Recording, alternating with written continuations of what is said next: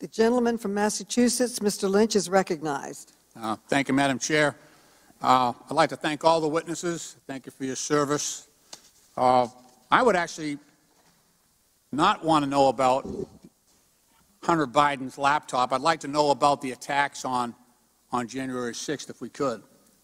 And Lieutenant Pyatt and General Flynn, again, thank you for appearing today. Lieutenant Pyatt, in your written testimony, you stated that, quote, it was important for the D.C. National Guard to figure out the basics of their new mission. But Major General William Walker has testified that his forces were ready to go well before he finally received Acting Secretary Miller's authorization to deploy to the Capitol.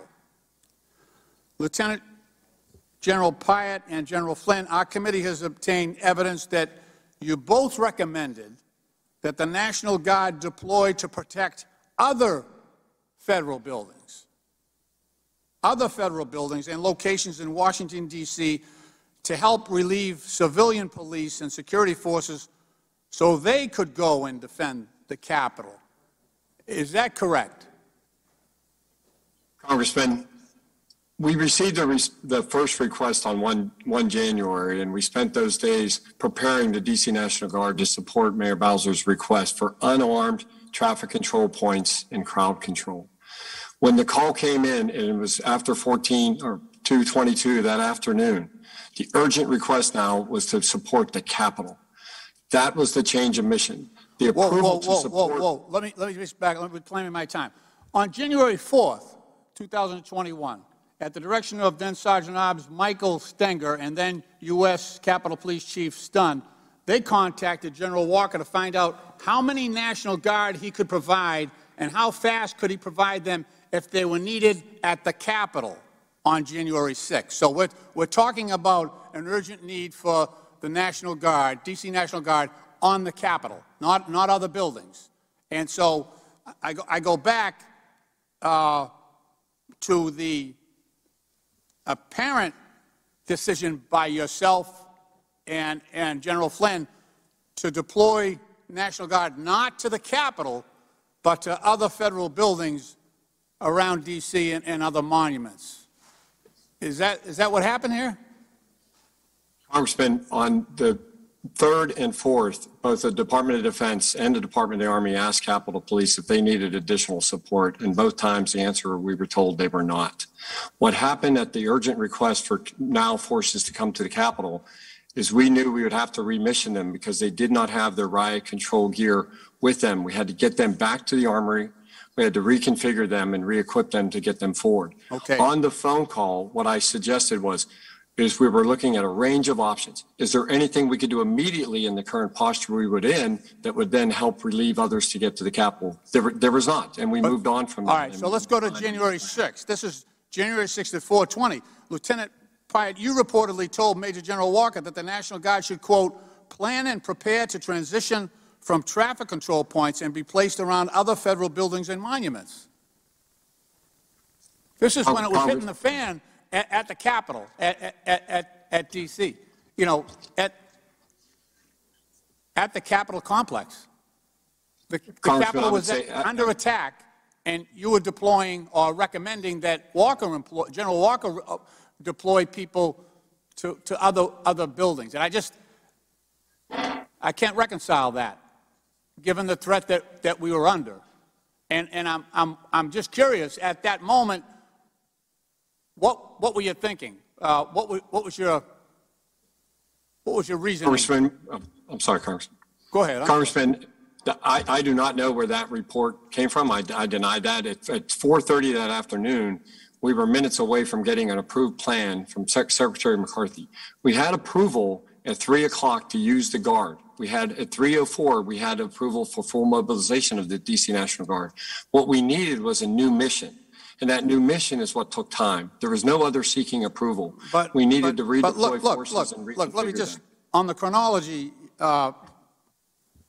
your recollection does not match what the record says. So the 4:20 call was 80 minutes after Secretary Miller determined that all available forces of the D.C. National Guard are required to reinforce D.C. police and U.S. Capitol Police positions. So it almost seems like we're deploying the National Guard or recommending their deployment away from the Capitol. And I haven't got a good answer on that, and I'm not getting one today. Congressman, I would refer to the U.S. Army report of operations on 6 January that we submitted to this committee. The timeline was that we had approval at 3 o'clock after the 2:30 phone call. We had approval to mobilize at 3:04. Then we needed to have a plan which required the redeployment of the Guard, reconfiguration, re-equipment, now to go into a mission that they were not previously conducting. They were conducting an unarmed traffic control point. That was the time we needed, and we recalled people from their civilian workforce. What the D.C. National Guard did in those short hours was extraordinary. Now, when people's lives are on the line, two minutes is too long, but we were not positioned to respond to that urgent request. We had to re-prepare so we would send them in prepared for this new mission. Madam Chair, my time is expired. Thank you, General. I yield back the balance of my time. The gentleman yields back. In the FBI's view, the top domestic violent extremist threat comes from racially or ethnically motivated violent extremists, specifically those who advocated for the superiority of the white race. That is an absolute flat-out lie. It is not our greatest threat. Not once in his speech today did Merrick Garland mention last summer's BLM riots or skyrocketing crime on our streets, the riots we still see week in and week out. How about Merrick Garland? You condemn this man on your screen, Justin Tyran Roberts, arrested for shooting 5 people in a 20-hour shooting spree in Georgia over the weekend. You know why he did it, according to investigators? They insist he was intentionally targeting white, military-looking men. That sounds racially motivated to me. He didn't mention that. No mention of this black-on-white crime because it doesn't fit their divisive narrative.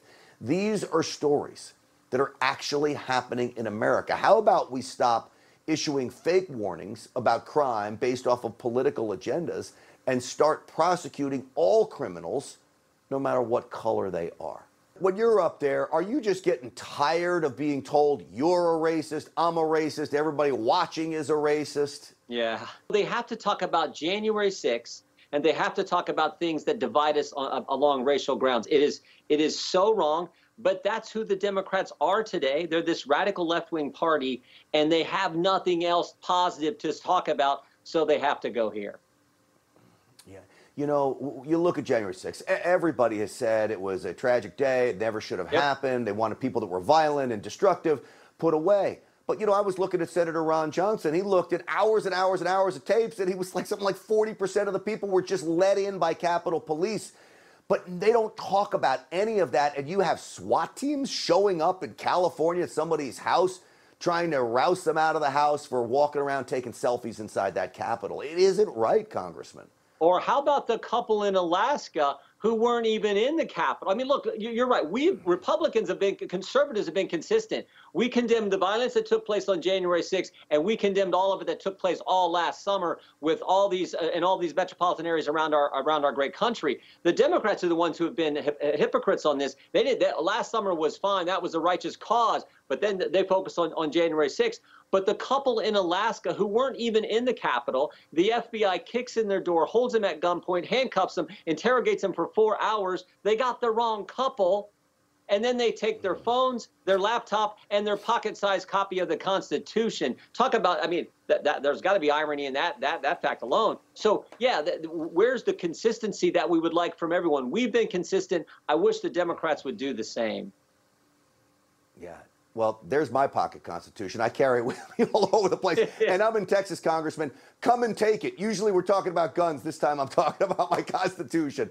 In the FBI's view, the top domestic violent extremist threat comes from racially or ethnically motivated violent extremists, specifically those who advocated for the superiority of the white race. Garland did not provide any numbers or statistics to back up this claim, but pointed to past racially motivated shootings and attacks, as well as the January 6th riot on Capitol Hill.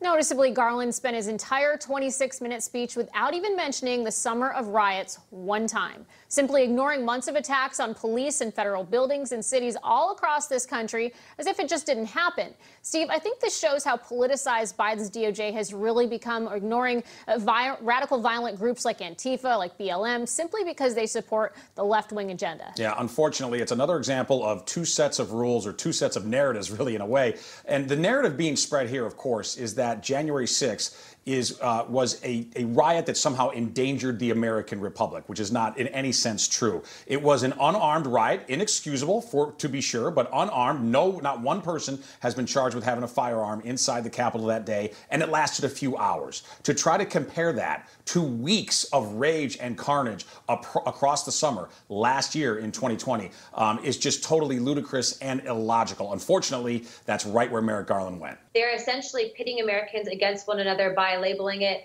via basically a race war, which is essentially what they're implying with that statement. And I don't agree with it. And I think it's absolutely horrifying to see that you have the DOJ essentially being weaponized against the American people. There was a rally in Chicago of white supremacists on January 25th, and they put out a national call, and they got 80 people to show up in Chicago. And according to one expert, 5 people were from the Chicago area. Out of about, 8 or 9 million people who live in Chicago, there were 5 people, right? And so a lot of this relies on the Southern Poverty Law Center and the statistics that they put out, and the media regurgitate that. And so I think we have to be careful. Certainly, I do not trust the media on this issue, because they have proven themselves to be not reliable when it comes to being partisan and pushing certain narratives. So is white supremacy, is there some in the United States? Absolutely. Is it the most biggest threat to America? I think that's overblown, and I think that the administration is pushing it for their own political reasons. You know, it seems to me that race relations in America in recent decades have improved so dramatically that things like, for example, interracial marriages are totally unremarkable in America today. And it is not considered acceptable in polite society at all to have racist views. And yet we have people like Garland and Joe Biden who want to insist that the country is systemically racist. Are they essentially protesting a struggle that has already been won in American culture? You know, there has been tremendous progress in this country. And for a lot of folks on the left to, as they're saying now, this is, voting rights, it's Jim Crow 2.0, that there's been no progress made since the 1960s or even the 1860s. I mean, most Americans understand that's ludicrous. I mean, that is gaslighting, right? That is an absolute gaslighting of the American people. And so I think, again, in our normal everyday lives, we do not see the bogeymen that are being made out. There are not Klansmen walking around the corner. There are not white supremacists gathering on street corners. And so I think, that ultimately falls flat to the American people, because that's not what we see and we live in our day-to-day lives. Right. And we understand that racism is really, has been a thing of the past. I mean, does it still exist today? Sure, it does in certain areas. But is the country systemically racist and oppressive? I don't think most people believe that.